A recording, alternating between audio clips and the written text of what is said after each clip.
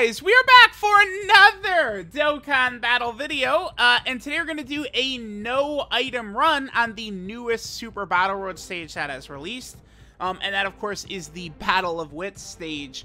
You know, it is unfortunate. It's not like the old days where these Super Battle Road stages and no item runs, stuff like that, used to be tough, because I did this in one try. This was a one attempt no item run in this Super Battle Road stage. Some of it, of course, is we do actually have some pretty powerful characters that we're able to use. LR, Goku, and Piccolo. I mean, I am hesitant to directly say that they're underrated, because I feel like the criticisms I'm usually seeing from people about this LR, Goku, and Piccolo are actually accurate. So, I don't want to call them underrated, but the Goku and Piccolo character, right, if, you know, you can find a spot to run them, they are a monster.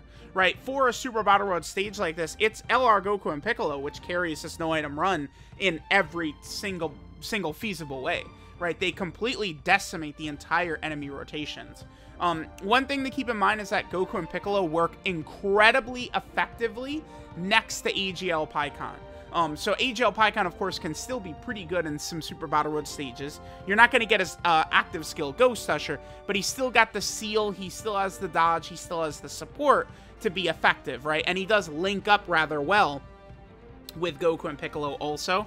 The other unit on rotation right here we have is the Golden Frieza and Sorbet. Oh yeah, Pikkon also does debuff as well, which can be very helpful. The Golden Frieza and Sorbet, they get a guaranteed stun for the turn if they get hit first, which we will be able to take advantage of later on in this run. And they also, the Golden Frieza and Sorbet gets a guaranteed super attack if they get hit before they attack as well. I actually still need to do the showcase video for that Golden Frieza and Sorbet. The unit can be okay. Like they're okay for some specific, sort of like niche situations. But if you guys notice, this Battle of Wits team, I feel like people, like, this is the type of team that I would get, like, people taking screenshots of and tweeting to me and being like, you don't know how to team build. But, like, this works, right? Like, LR Roshi, right? What does he do? He's got the seal. He's got the stun, right? Mai has the stun, and she's able to give ki to all types. Mai's not giving the support buff to, you know, non-Peppy Gal or non-AGL characters, but she is giving ki, at least, right? And then, again, along with her 70% chance to stun, we're looking good. Goku and Vegeta right here, you know, with their level of damage reduction, they can still definitely help out quite a bit. I think it's more so on the LR, Goku, and Piccolo to carry. I believe in the second fight, we actually are able to transform into STR Vegito, which, it's not that we don't need Vegito to do damage, we don't need a Scouter to win, but it's the heal. The heal is so good, being able to get that off in this next fight. Now, the thing about this Battle of Wits sort of stage here is that the first fight is 3 enemies, the second fight is 5 enemies, and then the final fight is 4 enemies. So these typically are the tougher sort of stages that makes things a little bit more difficult, right? The stages where there's just a ton of enemies, because what it is it opens you up for more chances to potentially get super attacked, right? By a lot of these extra enemies. I believe right here what I was trying to do was I was hoping against hope that we could somehow not finish this guy off right here. And then I could potentially transform with an STR Vegito next turn to give us the HP reset going into the next fight. That was my intention, right? And, you know, this guy already was stunned, but Goku and Piccolo, right? At the start of the fight, ki is a little bit too good for them. So, we actually didn't really have to worry about that too much. Now here we go into... This is probably the troublesome part of the fight, right? All 5 Great Apes is just an awful lot. I feel like the way this worked out, though, like, I guess it's pretty clear why this turned into a no-item run. Every attack in one slot is very helpful. Now, Golden Frieza, right? If he gets hit first, he gets the guaranteed super, and he gets the guaranteed stun, right? But he also has a 70%, I believe it's a 70, let me just quickly double check that. I believe he has a 70% chance to stun as well, right? A 2-turn stun. But more importantly, under 50% HP, this guy gets 50% damage reduction. I do feel like the 50% damage reduction would be sufficient in this level of Super Battle Road stage, where the fact that we have this damage reduction active, you know, I could go ahead and stun this one enemy, and then we're taking barely any damage. Looks like the Great Apes didn't really super attack too much, too. Oh, yeah, okay. So once we make it past this first turn right here, we're looking good. How much does Golden Frieza take right here? 158. Okay, so we easily could have died. You know, one super attack, I'll definitely take that. It's very often where, you know, these types of fights, and you'll eat 3 or 4 super attacks, right? Like the infamous, the ones back in the day for me, years ago, that were such a nuisance, was like Cell and the Cell Juniors, right? Was just such a pain in the ass to have to deal with. You know, the amount of times those damn little Cell Juniors were able to sort of like toss me up with like just like 80 super attacks all the time was always very, very annoying, right, to have to deal with. But here we got lucky in that first turn. Now, one thing that is a bit of a negative about Goku and Piccolo is they are a very dominant unit defensively at the start of the fight when they have their guard, and then also when they're above 50% HP, so they have it's an extra 200% defense they get when they're above 50% HP. We weren't able to have that up. Yeah, so I guess if we got hit with a super attack here again, we would have died.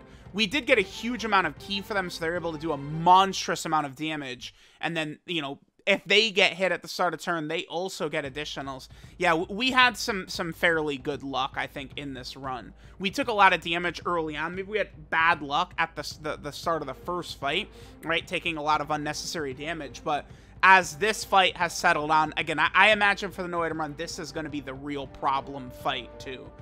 Would be this one right here. But we had some pretty good RNG, all things considered, in this portion of the fight, right? And because of the fact that there's 5 enemies here, that allows us to go through this fight slow enough that we are actually able to fuse into Vegito next turn, giving us the heal, and thus basically allowing us to clinch the no item run, right? I think a lot of it was definitely the Goku and Piccolo.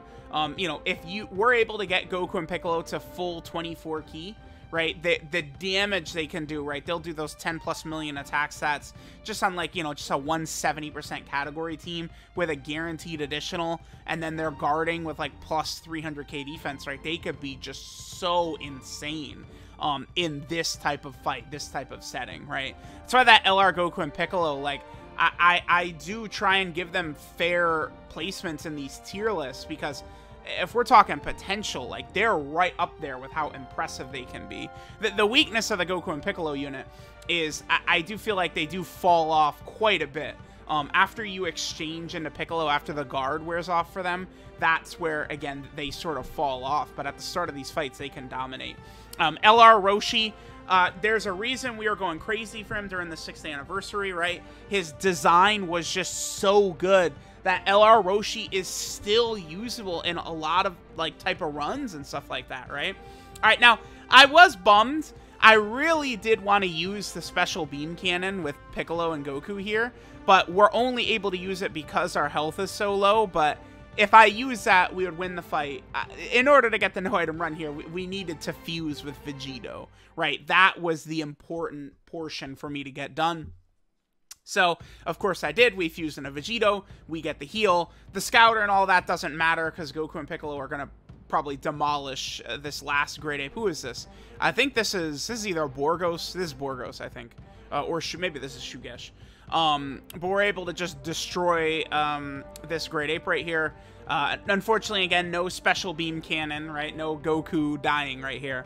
But we were still able to get that heal out of STR Vegito, which allows us to have enough HP going into the next fight.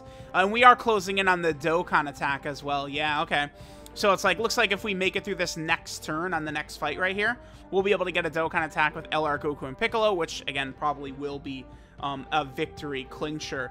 Now, the Battle of Wits category honestly does have a lot of potential options.